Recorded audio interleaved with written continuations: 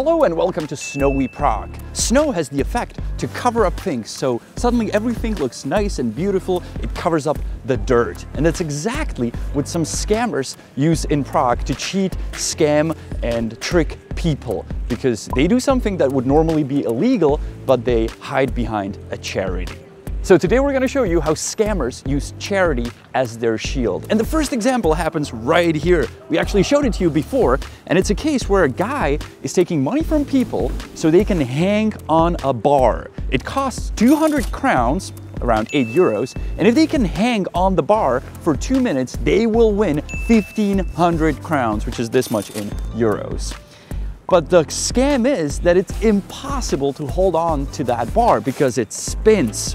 And of course, legally, he can't be here and do this thing because it's just illegal to do such a thing. But in his case, he's a charity. And he even has it stated on the board, on the sign, because he knows cops will go after him. But once the cops show up, they're like, oh, so you're not collecting money for people to hang on the bar, you're collecting money for charity. And he just says, yes, that's what the sign says.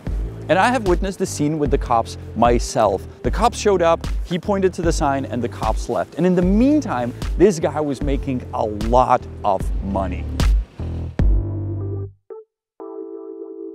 And at this point, you might be saying, well, but the money goes to charity. You just said it, Janek.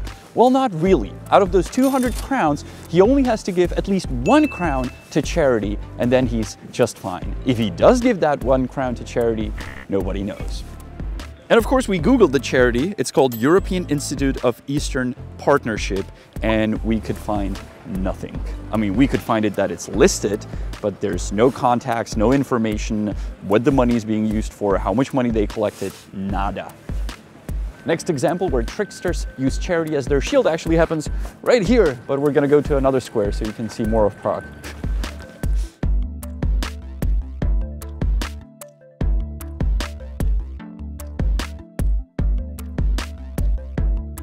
Here on Old Town Square, a very popular tourist location in Prague, is where many tricksters shield themselves with a charity. And if you've been to Prague, I'm sure you've seen all the colorful umbrellas that stand around here. They're either red and blue, and they sell tickets for hop-on, hop-off buses. Usually they'll tell you, oh, you're going to the Prague Castle? Well, you gotta buy a ticket for 20 euros because it's really far. It's like 15 minutes and you do not need to take the bus. But how can they be here? Because the city law prohibits from selling goods, merchandise, and services on the street. Well, they're not under that law because they fall to the category of charity. And you can do that on the street, as we mentioned, because they give a tiny little portion from those 20 euros to charity. Do you want to know how much, Honza? I heard it's around 3%. Regarding this issue, the city was actually discussing if they should regulate somehow charities that operate on the streets of Prague. But keep in mind, there are still very good charities that collect money, and they give the entire portion of the money they collect to an actual charity. So I think the new rule should be that if you do a charity on the streets of Prague, you have to give 100% of the money you collect to a charity. Before we show you the next tricksters or scammers, we would like to ask you if you would consider subscribing to our channel. We make a new video on the Honest Guide channel every week, and it's easy for you to subscribe. Just scroll down, hit the subscribe button, and thanks to you, we may be able to reach 1 million subscribers. And then we will get that YouTube play button, and we can put it up on our shelves. Do you want to see me slide on the snow? I'm sure you do. On Old Town Square, there are obviously food stands that sell Prague ham and some potato with cabbage and bacon. Well, what's the trick there? Well, they sell it by weight, or they advertise the price for weight. And if you're a tourist and you ask for old Prague ham, you will never get 100 grams, which is for 4 euros, but you will rather get more like a half a kilo or even more, and you will end up paying 60, 70, 80 euros for 2 portions of meal from a stand. And where's the charity, you ask here? Well, in this case, it's not a charity, but a foundation, the Prague Kids, because these stands, the spaces for them are rented from the city by the charity. They pay very, very little. And according to the sign that's from behind, they organize events for kids here. That's why the city rents them this space. The only problem I see here, the stands are facing the opposite direction.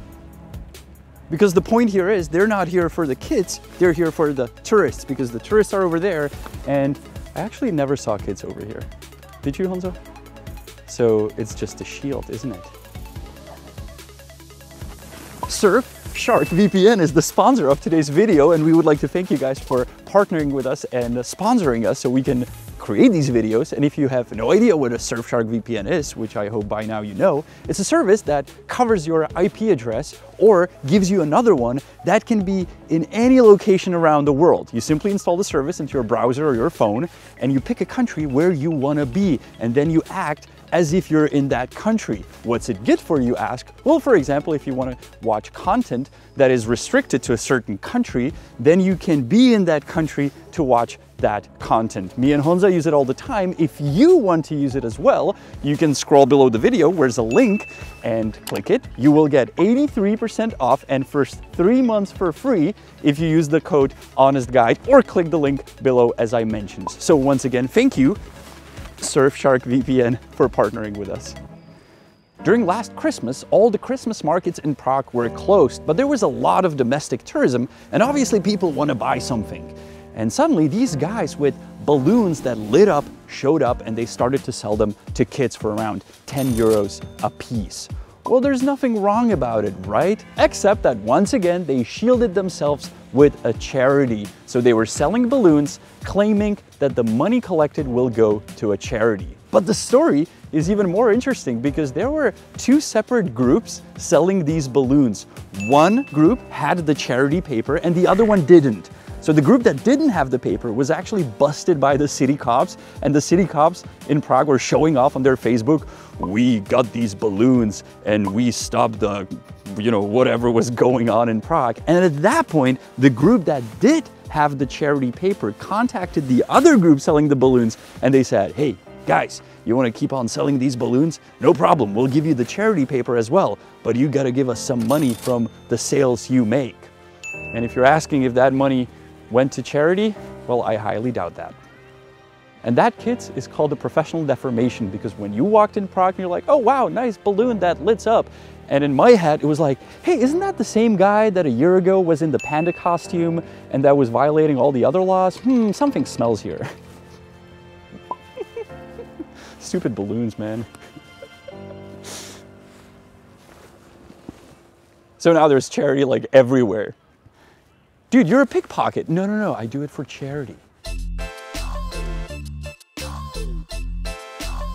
All the tricks and scams we showed you so far were actually shielded by an actual charity. The amount of money they gave to the charity was questionable, but in the next case we're about to show you, no money went to charity because the entire charity was a scam. And I'm talking of these deaf-mute guys and girls that walk around cities, not only in Prague, but also around Europe, and they claim to collect money for National Association for Children with Disabilities. And all the money goes to their pocket, not to the children in need. A couple years ago, we filmed one woman doing the trick right here, and this spring, or previous spring, we filmed some guys doing it a couple streets down the road, and with that footage, we actually made it to the Romanian national TV. So if you ever see this piece of paper and a guy approaching you with a pen to sign it and then ask you for money, run away. And if you want to do it like us, run away with his pen. Yeah, we collect these. To tame. What do you want? Police? I'm not. You're police? No, what? I'm not. You're a journalist? Yeah. Journalist? Sure. Important notice, this video was not about the specific services that are being sold or offered on the streets of Prague, but that they're shielding with the charity. So yes, on one hand, you can sell stuff that is overpriced, you can sell colorful balloons, but if you do that and claim to be charity, we with Honza believe that it is disgusting because it can only hurt true, real charities that operate around the world and collect money for people that actually need them. We're two dudes from Prague and we film about Prague because we love it, and we do a lot of scam videos that you can watch, but we love to do also videos about our city, about the churches, about a church bell that we collected money for, and so on. So you can go through our channel and watch some of that stuff. And if you subscribe, as I mentioned, it will make us happy. And I'll see you next Sunday on another video of The Honest Guides. Janek, and what's your name? Uh-oh, he's gonna punch me. And a Czech word at the end will be charity. How to say it in Czech? Charita. Charity is charita. And if you want to learn more Czech, you can actually watch this entire video in Czech language on our Czech channel, which is called Kluci z Prahy. So look it up and you'll hear me talk Czech, and most of the stuff I say is same but in Czech.